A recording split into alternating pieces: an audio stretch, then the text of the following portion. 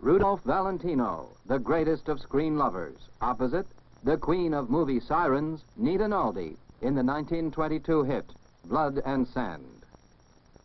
Silence, please. The great stars, the excitement, the thrills, the laughter, and the heartbreak of Hollywood's golden era.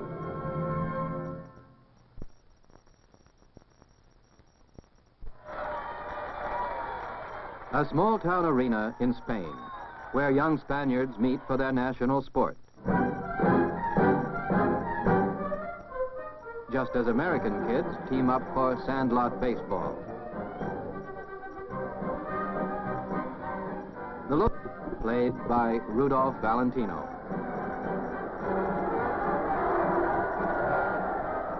Valentino had been popular since appearing as the Sheik 2 years before, but it was his sensitive work as Gallardo in this 1922 film, Blood and Sand, that first brought him star billing. Chirripia, Gallardo's best friend, takes a turn.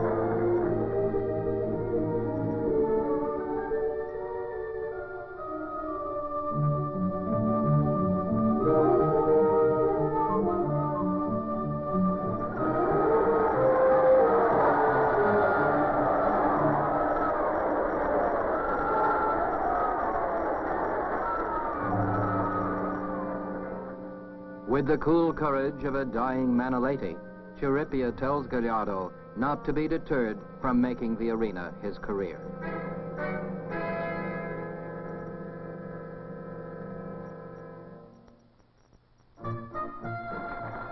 The promising amateur becomes Spain's most idolized matador, and returning to his hometown, he sees for the first time in 2 years his childhood sweetheart, Carmen, played by Lila Lee. The neighbors rush to tell Juan's mother he's home, and they paint for her a glowing picture of his latest triumph.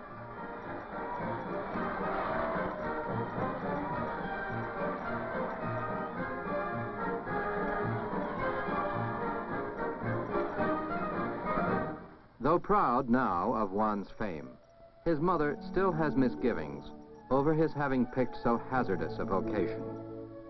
So too has Carmen.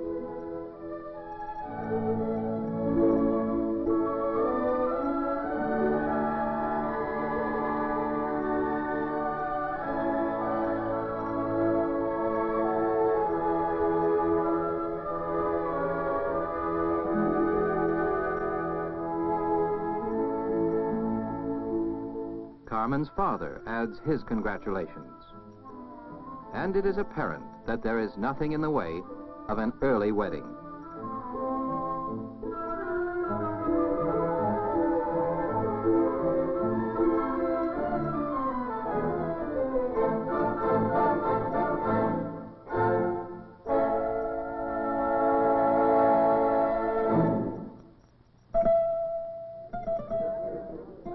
In celebration, Gallardo appears at the local cafes.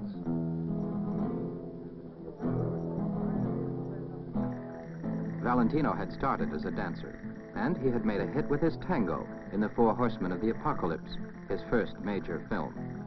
And so, with a scene like this, the Blood and Sand producers knew they were giving his fans what they wanted.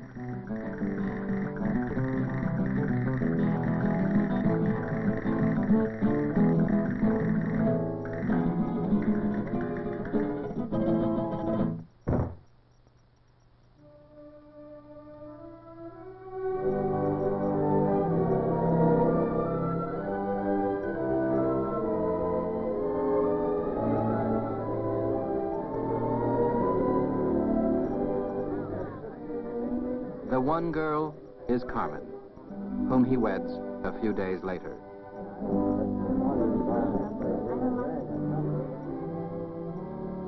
The Valentino dancing training showed not just in the graceful movement of his body, but in his expressive use of his hands.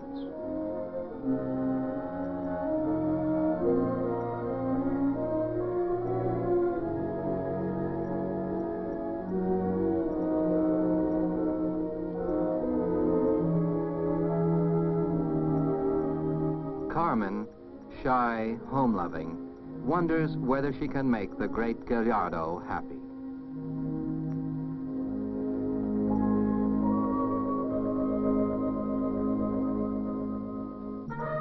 The months pass, and now, in Madrid's Plaza de Toros, the great Gallardo entertains the presidential party and the aristocratic Doña Sol, played by Nita Naldi.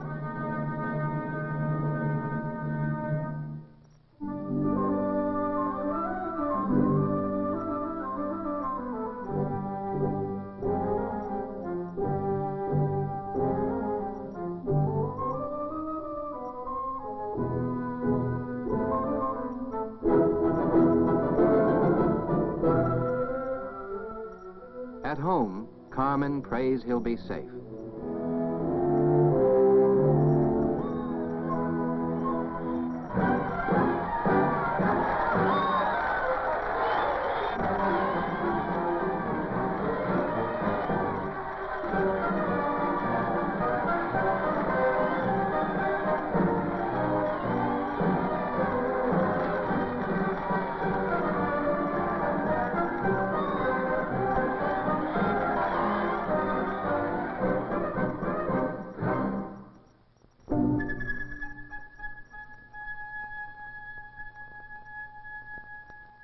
A serpent ring.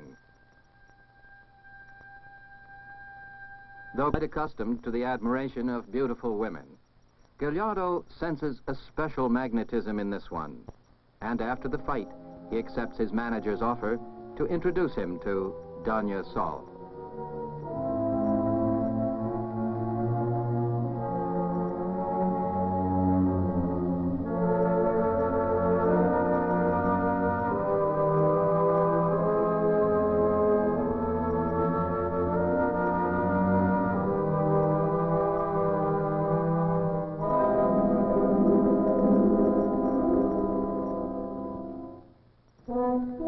At home, another bullfight. The combatants, Juan's young nephews.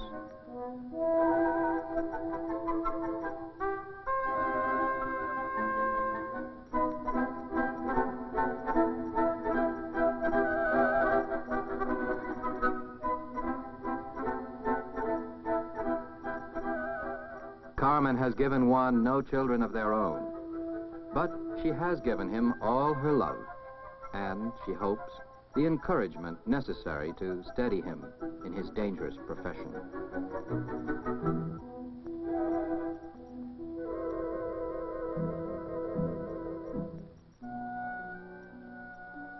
The exotic villa of Doña Sol.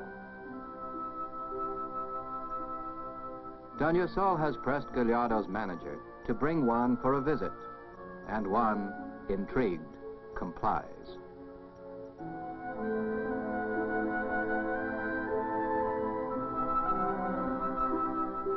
Artful as he has become in the ring, Juan is at heart still the socially awkward small-town lad, drawn by the blandishments of a world he has never known.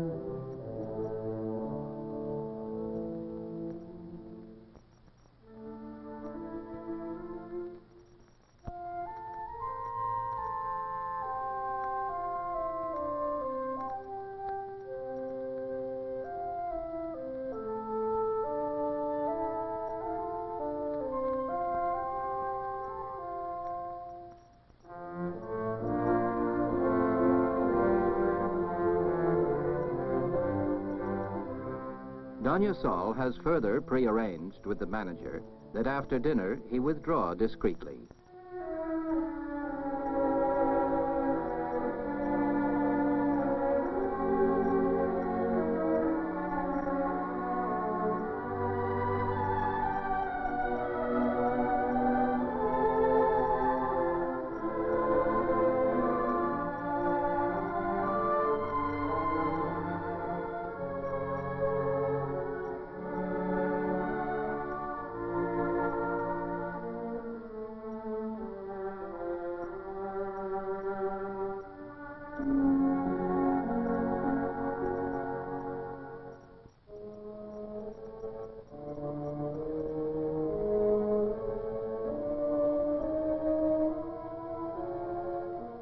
At home, Carmen reads. The beautiful Doña Sol returned to Seville last week. It is rumored that she no longer wears the famous ring which once belonged to Cleopatra.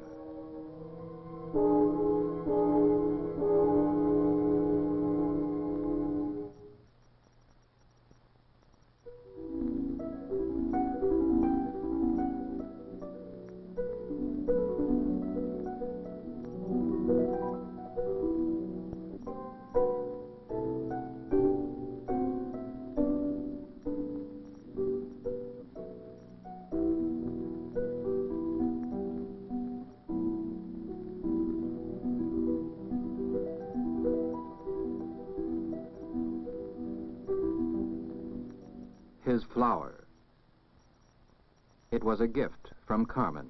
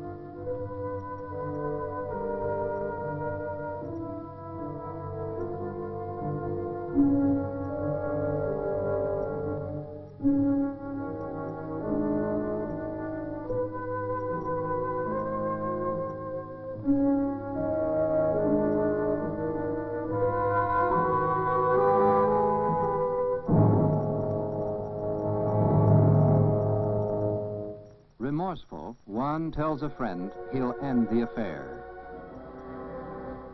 That he'll go to the country and forget.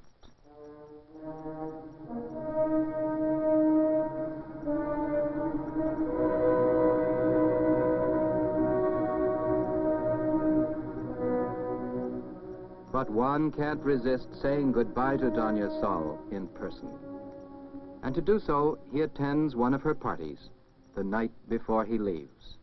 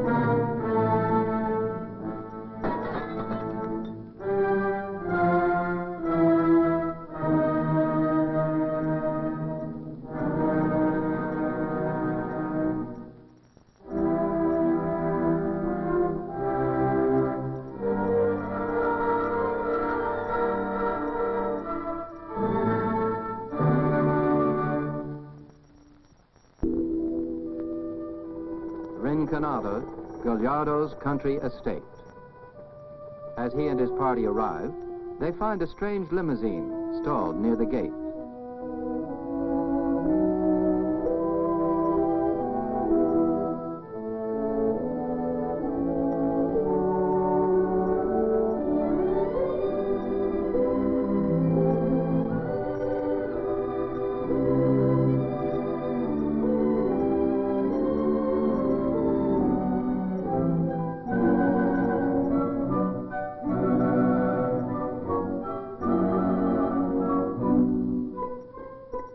No chance of completing repairs before morning.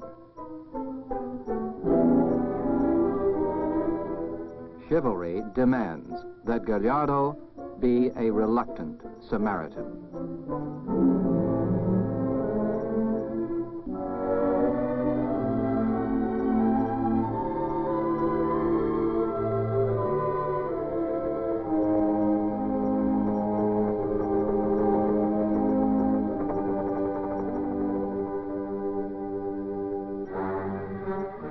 In the morning, another visitor, Plumitas the bandit. Years before, Plumitas and Juan had met, and ever since have followed each other's careers. Careers that are parallel in that both live by the sword and face death daily.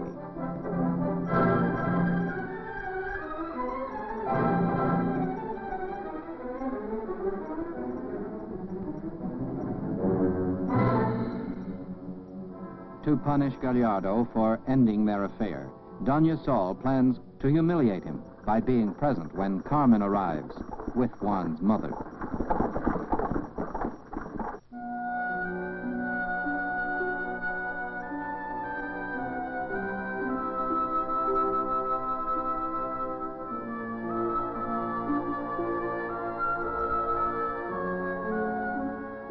Plumitas is played by Walter Long.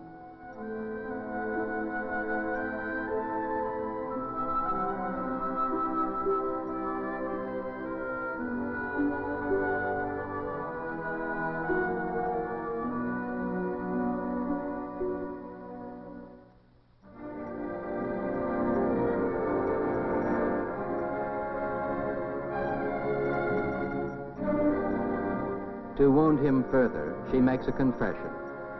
There had been nothing really the matter with her card the evening before.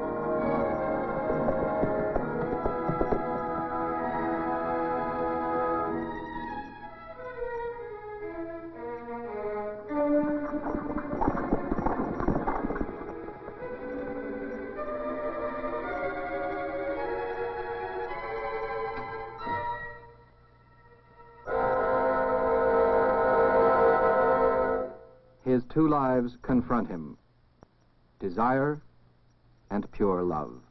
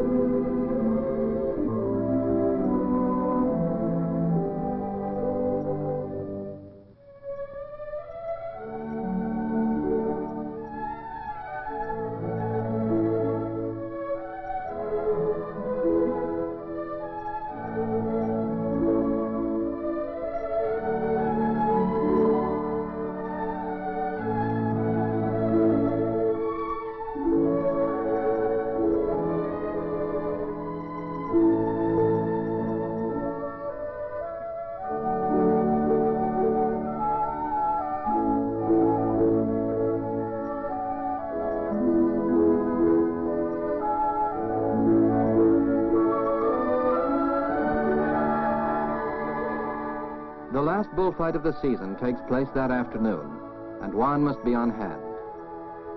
He knows the contest now is not so much with the bull as with his own conscience, over the wrong he knows he has done Carmen.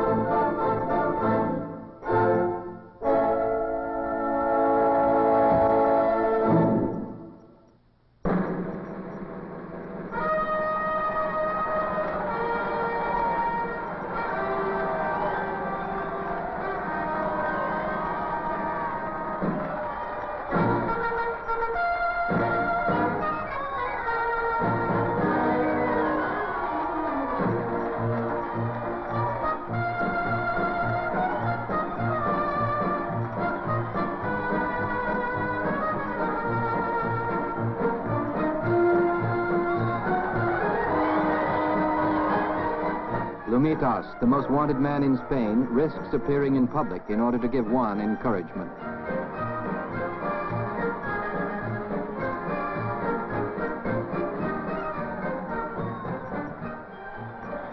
In the chapel below the arena, Carmen prays.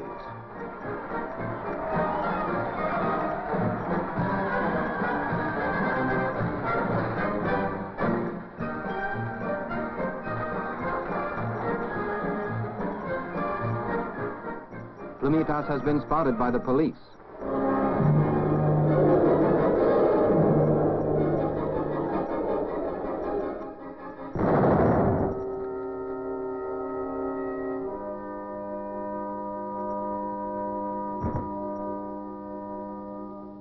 If fate has indeed intertwined the careers of both men, Gallardo's time is up too.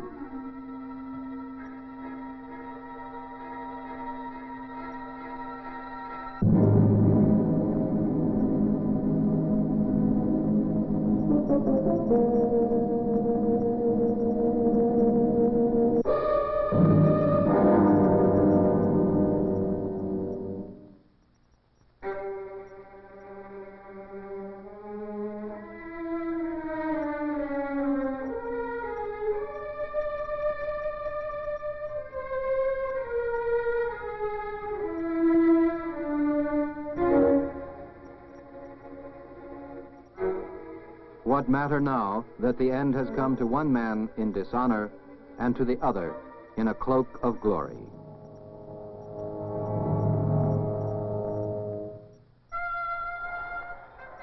The next fight goes on as scheduled. The author, Vicente Ibáñez, wrote Blood and Sand as an indictment of bullfighting, but it was also an indictment of predatory women.